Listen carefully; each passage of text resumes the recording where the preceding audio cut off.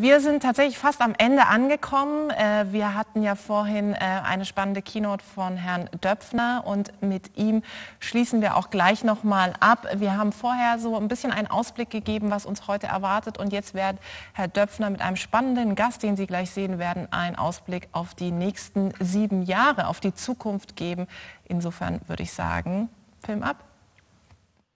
Hello, it's my great pleasure to welcome and talk to Lucy Küng. She is, and I have to read it because it's really a long title, she is the Google Digital News Senior Research Fellow at the Reuters Institute for the Study of Journalism at the University of Oxford. And on top of that, she is a non-executive board member at the NZZ, Neue, Zürcher Zeitung in Zurich. And above all, fascinating expert on media innovation and digital transformation. And that is, of course, the main topic that is in the mind of every publisher here in the room and all around the world. Lots of changes in our industry. It's lovely to be here, and it's a great honor to talk to this community and to talk to you. Could you share with us your vision of a potential media product and media landscape of the future? How is it going to look like in, let's say, 7 years? Will we still have print? How will digital newspapers, digital news offerings look like? Could you share some radical thoughts with us? That's really tough. I think print, classical newspapers and magazines will probably migrate the way of opera. Beautiful products, kind of somehow status products. I think in terms of content, I think we're ending up in a very kind of, I think the vertical concept, I think what we're going to end up with is a group of organizations who own specific areas of content, right? So there will be news organizations who own a particular area of content. And I think the challenge is going to be actually for organizations to identify which areas do they really have to own and which areas can they kind of let go, which areas are commoditized, which areas can they add value. But I think it's really, really difficult. I mean, I think the concern I have that we're seeing in the current environment is the leader group is pulling ahead so fast. It's getting really impossible for the kind of also runs to catch up. And they're kind of kicking off a Jeff Bezos flywheel. The whole organization is pulling to strengthen the core product, increase the number of subscribers. Do you have a personal role model, a media company or a brand that is doing this particularly well, where you say that is in a way the kind of cutting edge media product these days? Really good question. I mean, every success is completely context dependent, so it's kind of never a recipe. But I think in terms of transformation, the New York Times is clearly very impressive. And I think if you analyze what happened to the New York Times, that's kind of 15 years of painful decisions and difficult shifts. It didn't come easily. They made some missteps as well. I think Axios is very interesting in terms of their positioning, in terms of this. I mean, in some ways, they feel to me like the successor to The Economist. Incredibly expert, very easy to digest, painless to digest, very concise content. I'm curious where they expand to from here, though. I mean, clearly they're going to broadcast with HBO. So I think it's a kind of, I guess those are the two organizations I'm most interested in. I'm interested in the simplicity and the technological amazingness of the Netflix concept, but I mean, I think there's only elements of that we can steal from the industry. You mentioned the New York Times, and that brings us to another element of change and debate about change in the media industry. One of the success factors of the New York Times is as a basis for the development to get to 5 million subscriptions, that they are more and more perceived as a anti-Trump, anti-government platform. And almost nobody denies that there is a pretty clear bias, and that bias is a success factor because the audience, the consumer, want it that way. And that also led to an interesting decision when the head of the editorial pages of the New York Times published this famous piece on the Trump interventions after Black Lives Matter demonstrations, that he basically had to leave because this piece that was defending Trump's initiative was so much against the consensus of the readership that he was basically unacceptable for the audience. And then this debate moved to a second step where more and more, particularly young journalists, millennials, said in the US, but also here in Europe, perhaps the bigger purpose of journalism is not to strive for objectivity or neutrality or audiatur et altera pars, so here listen to the other side and have a certain diversity of views and facts. It is more almost activism for a good cause. And also in Germany, that debate has continued with a famous editorial in Der Spiegel, end of neutrality. Journalism shouldn't be neutral or shouldn't even try to be neutral. It should be biased for a good cause. How do you see that? I mean, that is if that is also a generational phenomenon, that would be a fundamental game changer for the whole media industry. Yeah, I think it's incredibly dangerous. I mean, the US society and its media has become incredibly polarized. You see that kind of CNN to an extent has got sucked into that as well. I mean, that way ratings lie, that way all kinds of, financial security lies if you get sucked into a very partisan line. I think I'd probably dispute that the New York Times is so tightly in that line as perhaps you feel it is. But I think we do have a real problem, and it's actually a problem that's kicking up everywhere. I mean, we saw it this summer. We saw kind of really nasty incidents at the Wall Street Journal. We saw it at the Washington Post. The BBC has had 3.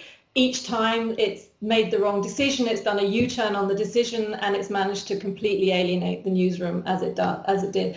So I think what we're seeing there is a really complex issue. I mean, clearly, opinion articles that were so long part of our publications, their context has changed enormously. And I think, to use that fantastic German word, we need a huge Auseinandersetzung with how we handle that issue. My sense is they have to be there. That's part of the duty of a responsible publication, to display other views.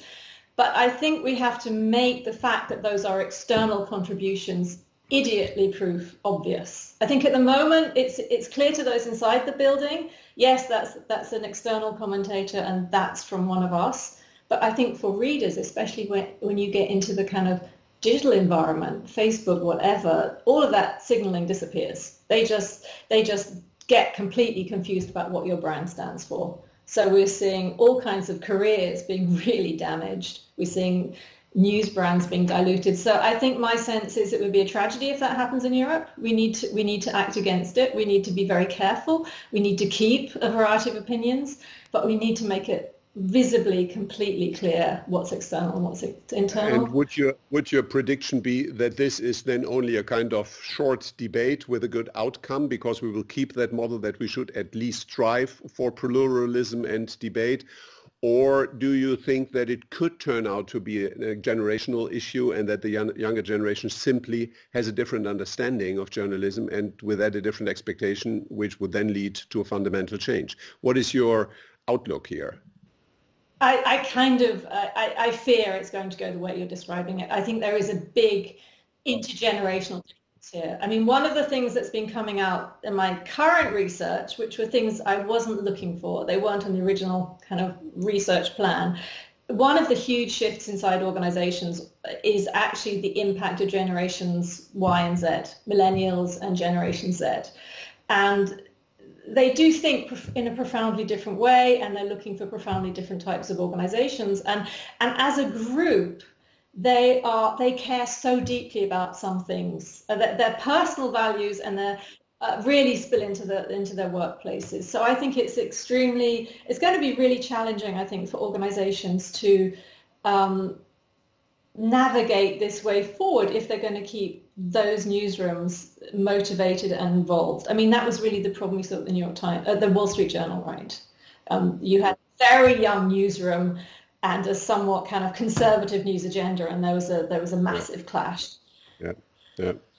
Well, I really would like to find a kind of optimistic note for our conclusion, but I have to mention before we do that the role of the platforms. And I would be curious if that makes you more optimistic with regard to the future of journalism, publishers, media brands and its credibility, or more pessimistic if you look to certain developments of fake news distributed via Facebook and other platforms, if you look to the role that Google plays in basically taking away elements and fundaments of the business model of publishers, and also with this huge concentration that simply very few platforms, 2, 3, basically decide what a couple of billion users read and see around the world? Well, I think structurally there's a massive strategic imbalance there, right? I mean, small, medium-sized organizations are fighting against the largest organizations the planet have ever seen. I mean, it's so imbalanced. There's a massive asymmetry there. And I think it's a really complicated codependence also, because the media industry cannot afford not to engage with the platforms. They're the bridges to growth, the bridges to new audiences. But at the same time, those platforms, as you said, have decimated revenues and have, really threatened the survival. So I hate to end on a negative note, but I think it's a really, really difficult situation. I think also I'm very worried about the way a lot of smaller organizations are so dependent actually for innovation now on Google and Facebook through their various initiatives. But if we compare big global media companies with super big supranational platforms, then they are all small. Only the platforms are big. On the other hand, you have on another level, you have regional newspaper publishers, you have local newspaper publishers, you have very small special interest publishers. So you have lots of very small media organizations, family businesses. And there is a kind of tendency to think that the digitization is only an opportunity for the big ones. Only they can survive in the digital world. Do you agree? Or could it be that actually the opposite is true? The more focused you are, the smaller you are, the clearer you define your USP, the better you can digitize. What is your take on that? If one looks at Scandinavia, Norway in particular, their regional newspapers, very digital ones, doing really well. Small ones. So I think it doesn't necessarily have to be the case. I think, and actually structurally, if you look at it, the big advantage they have is they can get really, really close to their readers. They can really add value to their readers' lives. So I think clearly the route to growth, to sustainability, lies in getting very, very close to those communities. I'm really interested in kind of initiatives like Ken Doctor's new startup, local news startup in San Jose, Tortoise in the UK, where they've also tried to find scale by getting kind of philanthropists, public service organizations to buy subscriptions at scale for local news organizations. So I think, yes, scale and growth is going to be really, really hard. I think they have to be really smart about that. But actually, if we look to Scandinavia, we see it can work. But the route to that is actually getting really, really close to audiences. But I mean, even if you look at events, that's the one sector of the media where events can still function, actually. But you see, we managed to end on an optimistic note where we, by the way, totally agree. I fully share that. I think that you can be super successful. Actually, you can do better if you are a small, local, regional or special interest media organization. If you have, and here the circle is closing also of your arguments, if your customer focus is clear. And if you are closer to your customers than a big organization, you have a competitive advantage. And I think with that, there is an opportunity for everybody, and we should definitely focus, I think, on the opportunities that this change is providing. I thank you very much for spending time with us here today. And it was really a pleasure talking to you. All the best. Thanks very much. Thank you for inviting me. It was a pleasure on my side as well.